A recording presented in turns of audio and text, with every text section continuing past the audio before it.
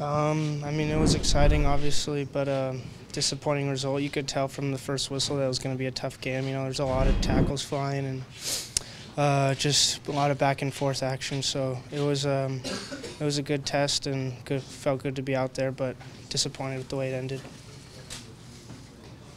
there anything specific about your instructions going out there? Obviously, Christian, draw back to right back from the top. Was there any specific way you were supposed to go out and change the game? Just be dynamic, go forward every time I get it, make it hard for Harvey or whoever's out there on that left side and try and create some chances.